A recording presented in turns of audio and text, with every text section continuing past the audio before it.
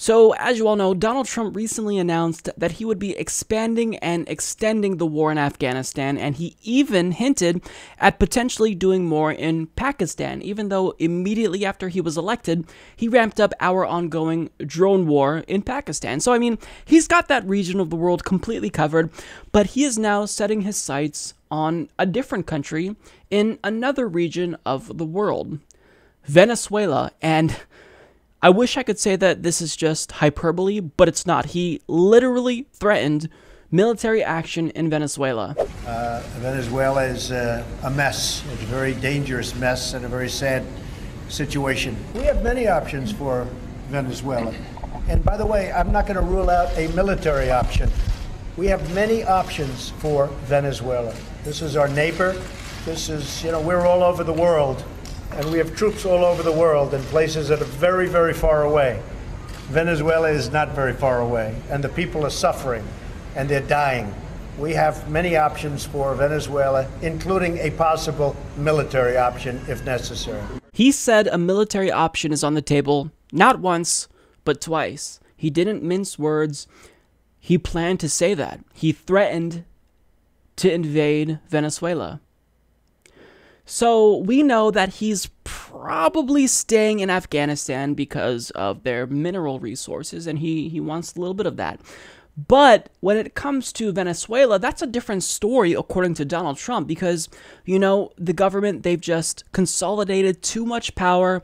They've become too dictatorial, and he really cares about the people. The people there are just suffering, and if he were to invade Venezuela, it would be for humanitarian reasons, right?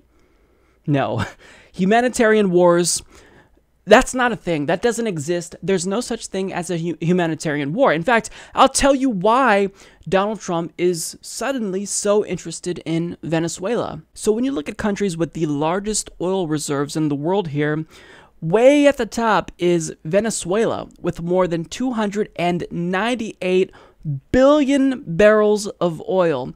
And according to World Atlas, quote, Venezuela is recognized as the country with the highest volume of proven oil reserves in the world today. This has been a rather recent distinction, as until the turn of the last decade, Saudi Arabia held that place by quite some distance. Now, what's funny is that unlike Saudi Arabia, Venezuela doesn't want anything to do with us. So they're not willing to share any of their oil with us. They want us to go away. In fact, back in 2006, this is how the former president of Venezuela, the late Hugo Chavez, described then-President George W. Bush. The president of the United States, the gentleman to whom I refer as the devil, came here talking as if he owned the world. Truly, as the owner of the world. I think we could call a psychiatrist to analyze yesterday's statement made by the President of the United States. As the spokesman of imperialism, he came to share his nostrums to try to preserve the current pattern of domination, exploitation, and pillage of the peoples of the world.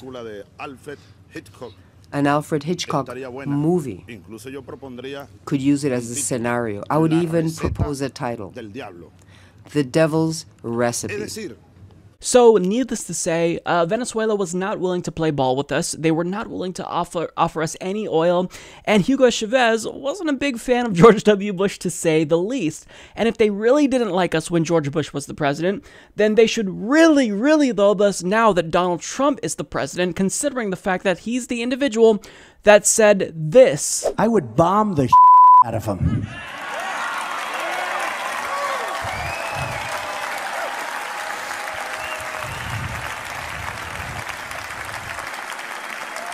I would just bomb those suckers.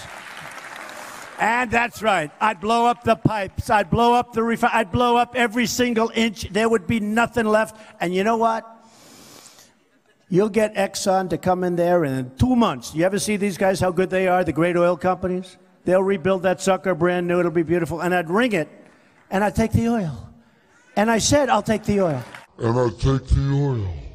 So that statement right there should scare any country throughout the world that has a considerable amount of oil resources, because just last month, Donald Trump actually placed new sanctions on Venezuela and cited the government's consolidation of political power and growing authoritarianism as the reason why he did that. And even though Hugo Chavez's successor, Nicolas Maduro, has since maintained basically the same stance towards the United States as Chavez, well, it's pretty evident that Trump is starting to break him, because Maduro recently stated, quote, "If he, Trump, is so interested in Venezuela, here I am. Mr. Donald Trump, here is my hand." So in other words, he's saying, please don't sanction us anymore. Don't invade us. Look, just come to the table and maybe I'll consider giving you some of our oil. That's effectively what he seems to be hinting at right here. And what's really sad to me is that if you're a citizen in Venezuela, you might be dissatisfied with your government. I would be too. But you no longer have to just worry about the United States exploiting your country for resources that your government doesn't really share, with you in terms of wealth. You now have to be worried about an outright invasion. So to have the president of the United States so casually threaten to invade another country, you can't do this. You can't say that military options are on the table so frequently. You've said this about Iran, you've said this about North Korea, and now you're saying this about Venezuela. You can't just invade every single country that you disagree with. I have a lot of problems with Venezuela. I wish that they would actually share their oil wealth with citizens and stop keeping them so impoverished. I mean, it's a frustrating situation in Venezuela, but that doesn't mean that you can invade them.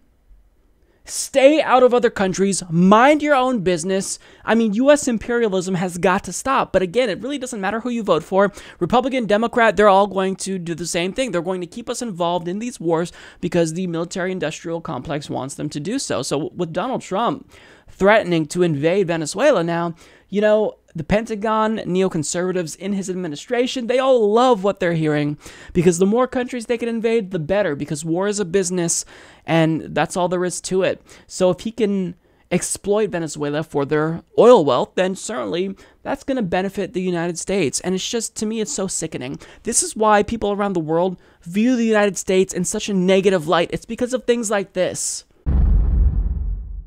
Support this podcast by becoming a patron at patreon.com/Humanist Report.